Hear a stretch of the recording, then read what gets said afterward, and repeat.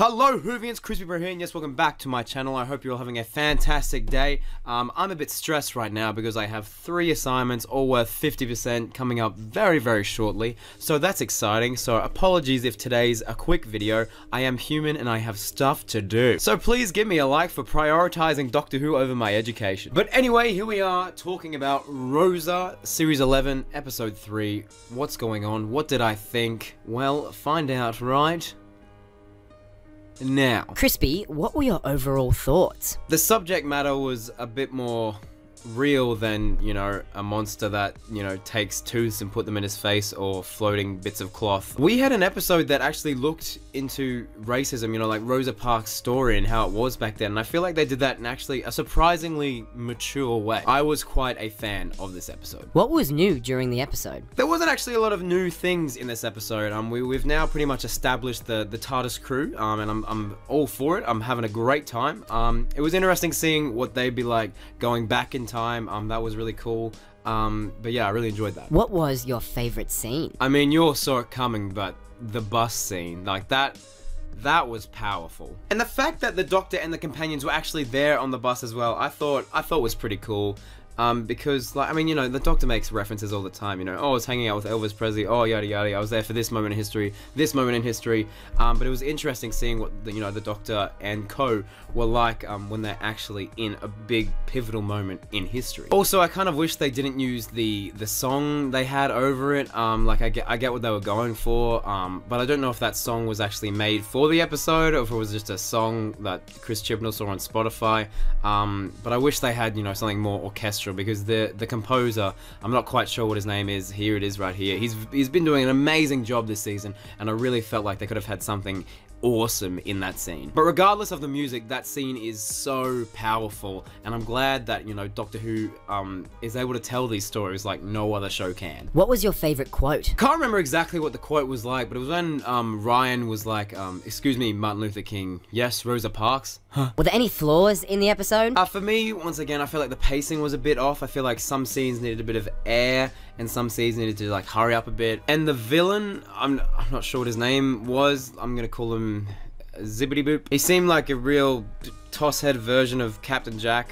But we didn't really spend enough time with him to actually care about him or his eventual death or displacement in time. Were there any moments that made you go, what? Well, since this whole season's been very fresh, I wasn't expecting them to name drop, you know, the Vortex Manipulator and Storm Cage. I love how they went into Storm Cage and, you know, kind of building this lore around what happens at Storm Cage. You know, these little references to, you know, previous eras, is something I wasn't really expecting in episode 3 of the Chibnall era, but I'm all for it. They were subtle, they weren't in your face, and I like that. Also, another moment that made me go, what? Was reading this article saying Doctor Who fans in total meltdown over controversial episode. Wow, the Rosa episode of Doctor Who is embarrassingly bad, the writing is bad, the historical inaccuracies are shocking, it's a sad state of affairs when Bradley Walsh is the best actor / character. This is supposed to be sci-fi, not whatever this is. Doctor Who is dreadful, boring, badly written, poor acted, hated it. 3 episodes in and this is well on course of becoming the most tediously boring Doctor Who so far.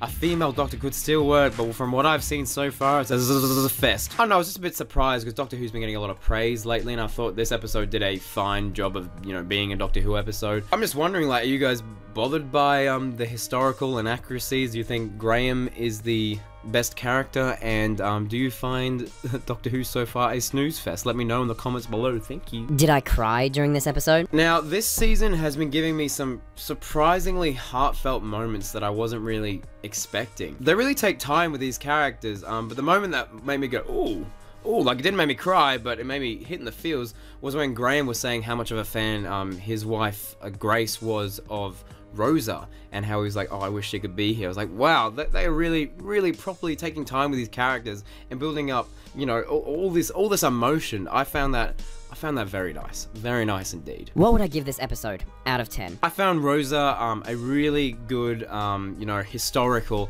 episode of Doctor Who. It wasn't quite on par with like the Vincent van Gogh story and me, but I feel like it was excellent. It was a bit of a conversation starter and I liked it. I will give Rosa an 8 out of 10. I am loving this season, regardless of what bloody Daily Star say.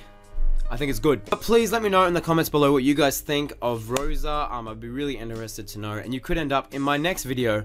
I was going to get all the comments, all my favorite comments from last week's video, but I am stressed and I really have to finish this 50% assignment, so I'm going to try and bulk this video out. So sorry, I don't have time, but I promise next week I will make an effort, alright?